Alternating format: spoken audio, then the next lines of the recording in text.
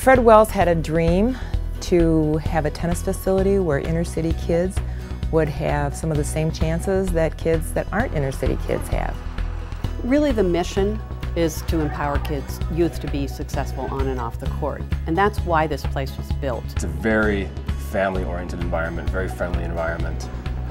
Much different than I guess your run-of-the-mill, sports club, country club. And I think that kind of feeling resonates with the kids. I think that kindness is when you're being nice to other people and you're showing respect to them, really who they are, and you're showing that you really care about that person. The public facility part with our patron revenue actually helps to fund the Tennis to College program. Well, that was one of Fred's ideas, is to have people that come in really know that they're helping fund and support our junior programs.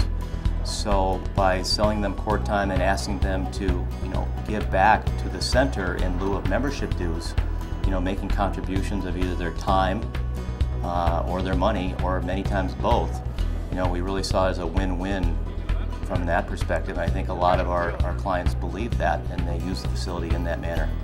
It's really been exciting to watch how the adult programming has taken off.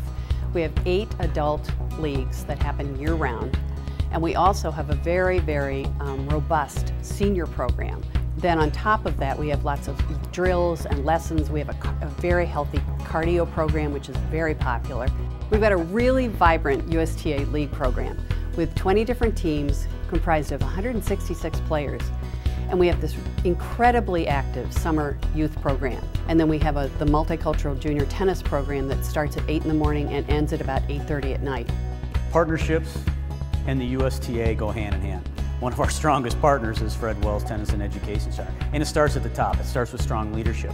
And they've created a culture of, everybody's going to do the same thing, which is we're going to be open, we're going to be inviting, we're going to be professional at the same time. But at the end of the day, we're going to change lives and we're going to grow the game. What it has done for children's lives is incredible, and I'm incredibly proud. And he would be too. This was his dream.